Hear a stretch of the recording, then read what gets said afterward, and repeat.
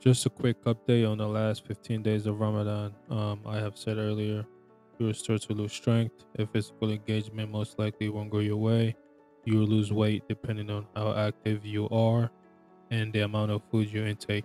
Okay, so today I had the opportunity to actually go train at Bethlehem Tent Planet. And my training went well, and we actually did active drilling today, or live drills. um so we did mount, we did front headlock, we did uh you know back takes and leg locks and stuff like that. I was able to perform well.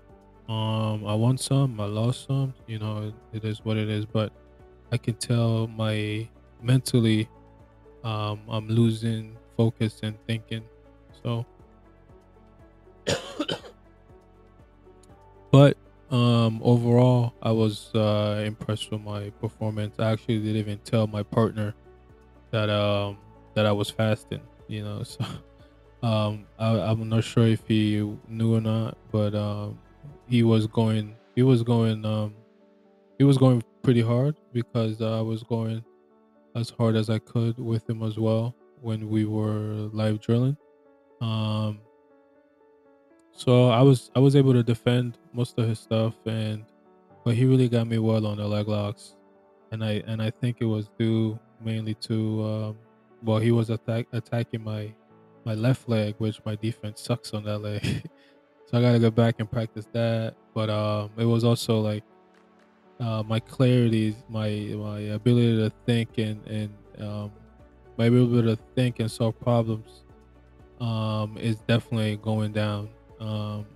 And and I can test this, and I can say it's because of Ramadan, because just yesterday, I actually forgot to turn off my headlights, right? So my car, the whole battery died. Like the next morning, I wasn't able to start my car because my battery died, obviously, and I had to get a jump, and that led to me being late to work and all of that. But and that never happens. That never happens. I always turn off my headlight, but it's just, it's just that's my body's going is what my body going through. So it is what it is. But like I said, overall I feel good.